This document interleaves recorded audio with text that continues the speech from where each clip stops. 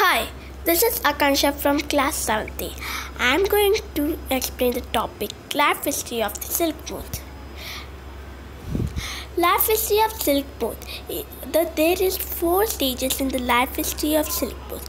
First is eggs, second is silkworm, third is pupa, fourth is silk moth. We are going to talk about these 4 stages in detail in the next slides.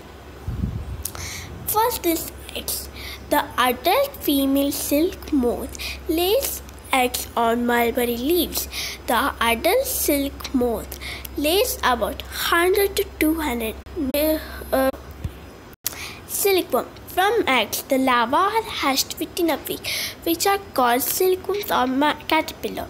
They feed on mulberry leaves for 3 to 4 weeks.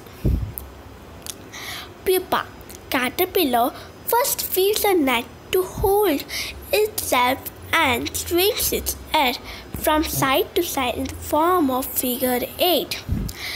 During these movements, the caterpillar secretes fiber made of protein, which hardens on exposure to air and becomes silk fiber, and this covering is known as cocoon. The cocoon is made by caterpillar to protect its development as pupa into a silk moth.